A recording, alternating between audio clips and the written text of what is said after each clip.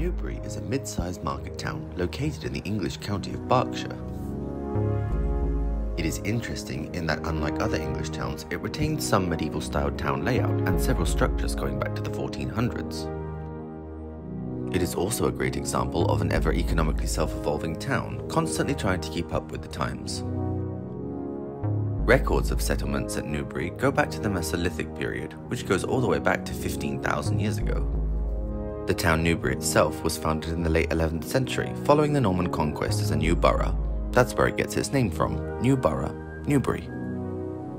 Mentioned in the Domesday Book, Newbury was recorded to have several unfree peasants whose labour belonged to the lord. Although there is no solid proof of past royal residences, Newbury was visited several times by King John, then Henry III on hunting trips. Newbury Bridge was first built in the 1300s, then rebuilt in the 1600s, and finally again in the 1700s, which is the one that still stands today. Historically, Newbury's economy was built on the cloth trade and is thought to have been home to the first cloth factory in England. In the 1640s, Newbury was the site of the English Civil War, where the nearby castle of Donington was reduced to ruins by the parliamentarians. Make sure to check out that video. The war led to the total disruption of the cloth trade in England and resulted in Newbury falling into poverty. By the 18th century, Newbury had found its new economic model, being the midpoint between London and Bath. This allowed Newbury to host wealthy nobles from London on their way to the resort town of Bath, which resulted in Newbury building lots of new inns of varying grandeur, as well as a theatre for entertainment featuring major actors of the time.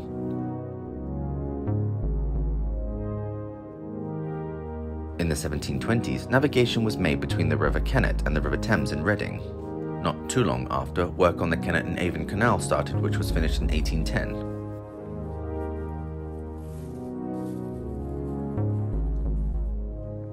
It was in Newbury in the 1790s when local magistrates met at the George and Pelican Inn to tie in the cost of welfare to the cost of bread.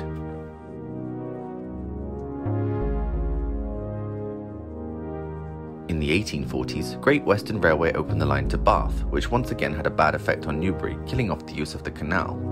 Newbury didn't get its own railway station for another 7 years and wasn't even joined to the main line. It was in the early 20th century when Newbury was finally connected to the main line. Now in the 1900s, Newbury's economy was mainly built on agriculture and horse racing.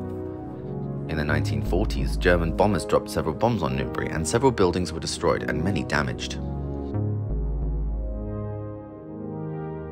In the 1980s, electronics firm Racal, now Vodafone, opened its headquarters in Newbury.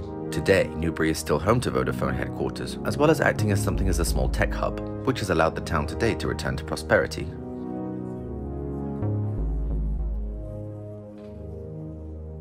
Newbury's Greenham Common used to be a Royal Air Force station, and was also the site of nuclear weapons launchers. Eventually, the RAF base was closed due to local opposition, and the runway was broken up and used in the Newbury bypass. In 2000, Greenham Common was reopened to the public.